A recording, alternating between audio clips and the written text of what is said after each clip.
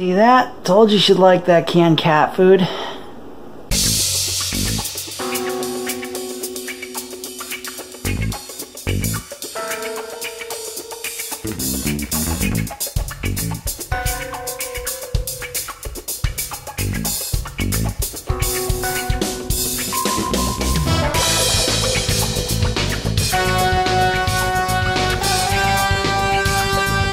By the way, viewers, it's not yet Monday morning. Figured I'd give you a quick update while it's still Sunday night.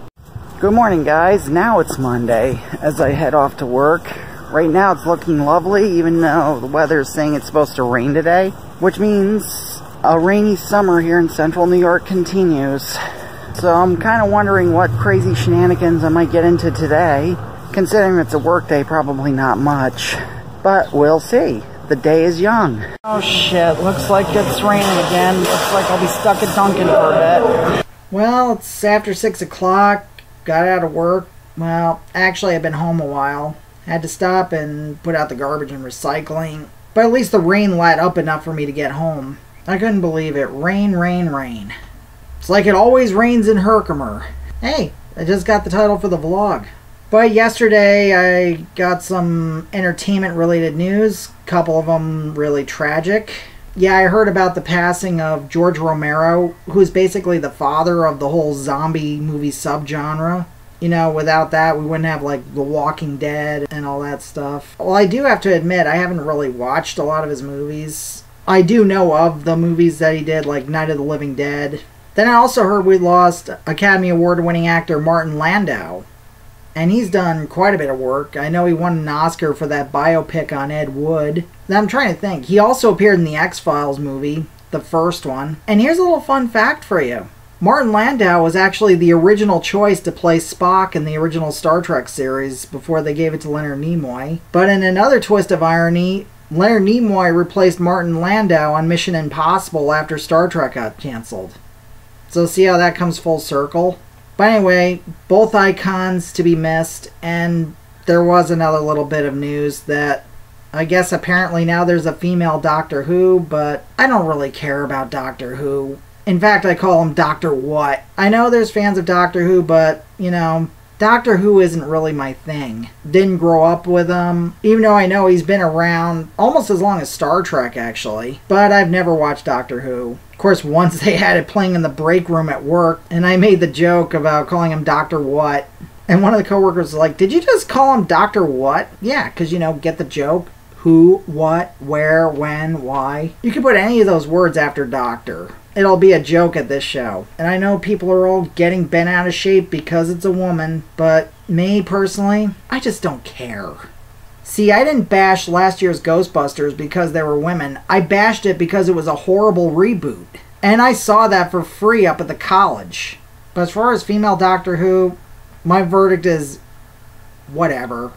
And I kind of thought of something else as far as the daily vlogs go.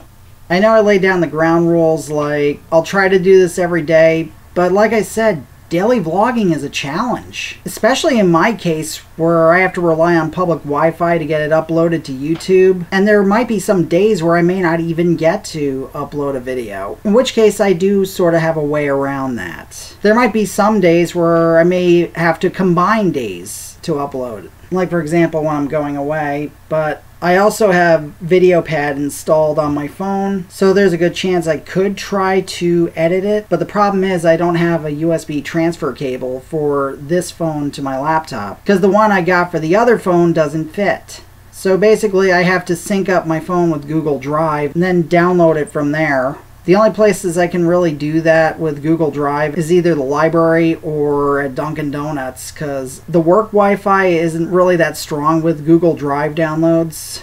But so far it's actually worked out pretty well. I mean, I'm not really as disciplined as a daily vlogger as, say, Charles Trippy, because he's in the Guinness Book of World Records for a reason.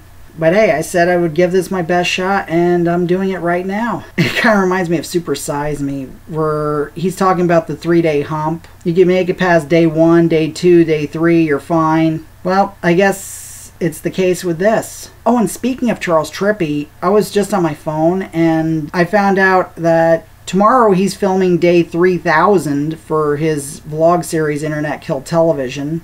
and that the actual vlog will be uploaded on Wednesday. He just posted it to Facebook. I'm like, holy cow.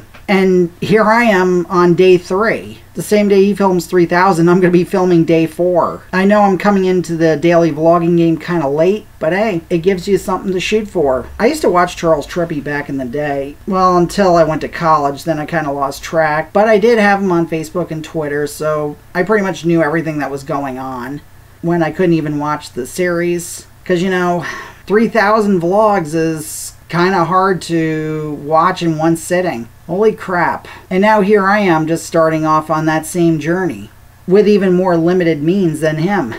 But then again, in my real life, I've always been the underdog. But hey, I've been through a lot. Okay, it's almost 9:30. Going out for dinner, so I guess I'm going to end here. Here, end of day 3. I'm over the 3-day hump. I'm alright. Tomorrow, at least I don't have to worry about going to work because it's Tuesday. My nephews are actually supposed to be coming up, and I'm probably going to have to watch them. And there's possibly a good chance I might be going to the movies tomorrow. So anyway, see you next time. I remember when I was originally going to name this vlog, It's Always Raining in Herkimer. I think I might save that for next time when it actually is raining.